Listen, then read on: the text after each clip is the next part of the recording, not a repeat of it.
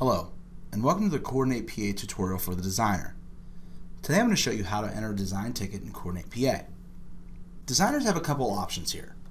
The first option you'll see on your screen here is that if the project owner actually entered the project for you. Sometimes a project owner would go in and plan out their future projects. Maybe it's a month from now, 2 months, 2 years from now. Go in, enter their future projects, and hopefully coordinate with others during that process.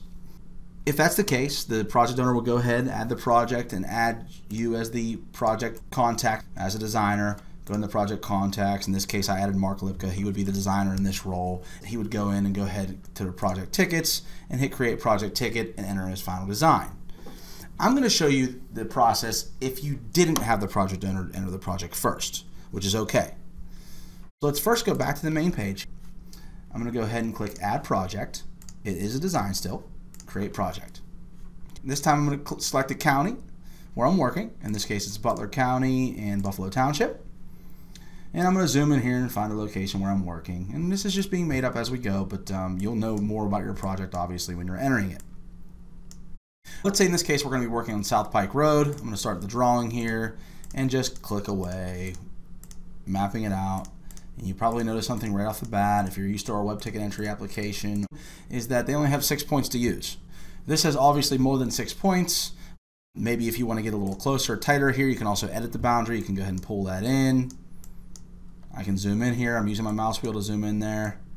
Go ahead and find the points and maybe pull that in. Maybe we're not working on Monroe and I'll get a little closer here to South Pike. Something like that. I like the changes. I'm going to go ahead and save that. I'll zoom out a little bit here again to show you the whole area, and that's actually where I'm going to be doing the work. I'm good with the map. I've entered the map for the project. Let's go with the project name. Let's go with Paving Test 2. This is where you'll put your project owner. Let's say project owner, it would be put here, project owner 1. This is the person that hired me to do the job as the designer. Project status is planning, and the work type is paving, facility type. This is all general stuff because I just want to make it a general training process here for you.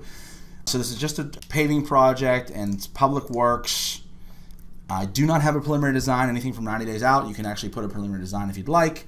In this case, I do need a final design. I am required to do so. So I'm going to go ahead and put a final design stage in here for, let's say we're going to design it anywhere from January 1st. Just the whole month of January. We're going to do the design phase. After the design phase, we have a bid date. We're going to put that out to bid on February 1st after that's completed. And our construction dates, let's start there in the spring. If everything goes well with weather, we're going to start on March 1st. It's going to take us about a month to do that, so we'll go ahead and finish at the end of the month. And that's our construction dates along with our final design stage. That's going to be in the project itself. Two very important tools. Make project public, make visible to all. If I'm a designer and I want to share with other designers and other facility owners, I'm going to make it public, which is obviously a very, very good step in sharing and communicating and coordinating efforts. The next one is to make project visible to all. That's a little different, and the difference is it's actually going to be shared with the excavators that have access to the Coordinate PA application as well. I'm not going to click this just yet. I'm not ready to go ahead and make it active and visible to all the excavators that have access to CPA. When I'm ready to do so, I can go back and make that visible to everybody. But in this case, I just want it visible to the facility owners and the designers that have access to CPA. As I said, the project owner did not make this yet. They just had me doing the project steps.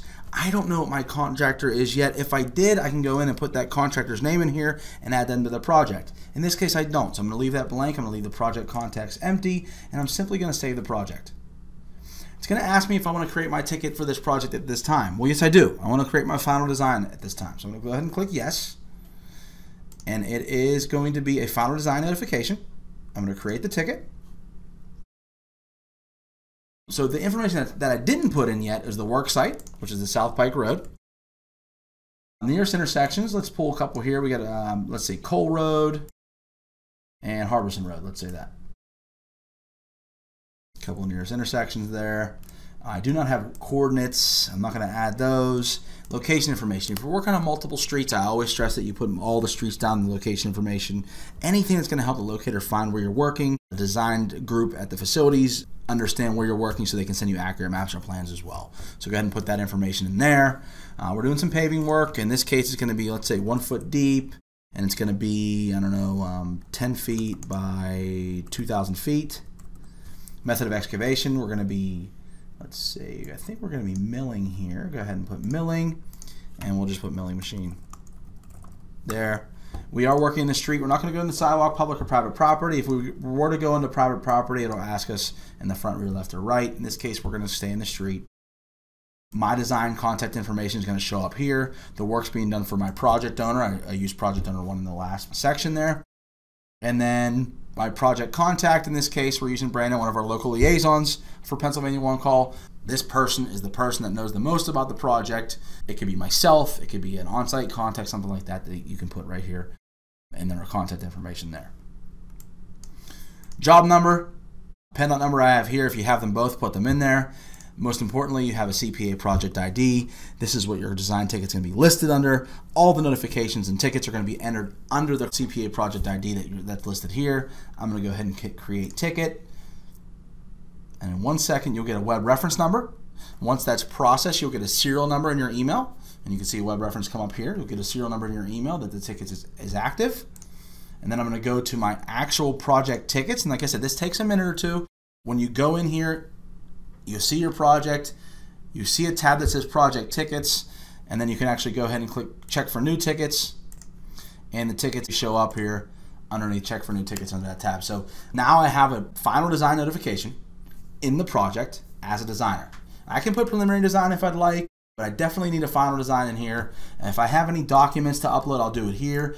Very, very important for designers. If you have SUE documents, put it in here. What level of SUE did you use? What kind of mapping do you have? What kind of information did you gather when you did that SUE data? And you can upload it here in that tab so everybody can see that when the project continues. It's very good for designers. One thing we tend to miss as designers is passing that information on to the contractor. This Coordinate PA application helps you do so.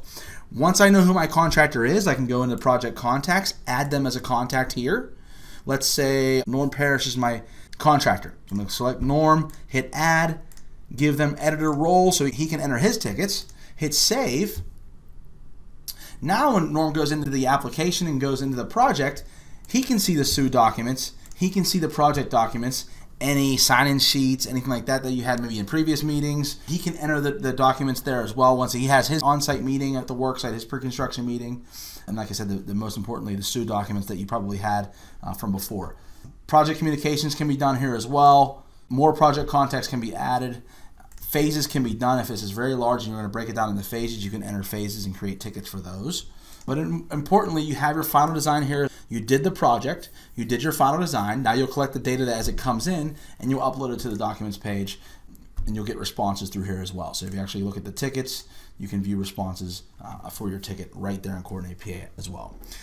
Another thing to make sure you're aware of is the drawing exchange. Drawing exchange is an area where I can actually go in as a designer, upload where I'm working.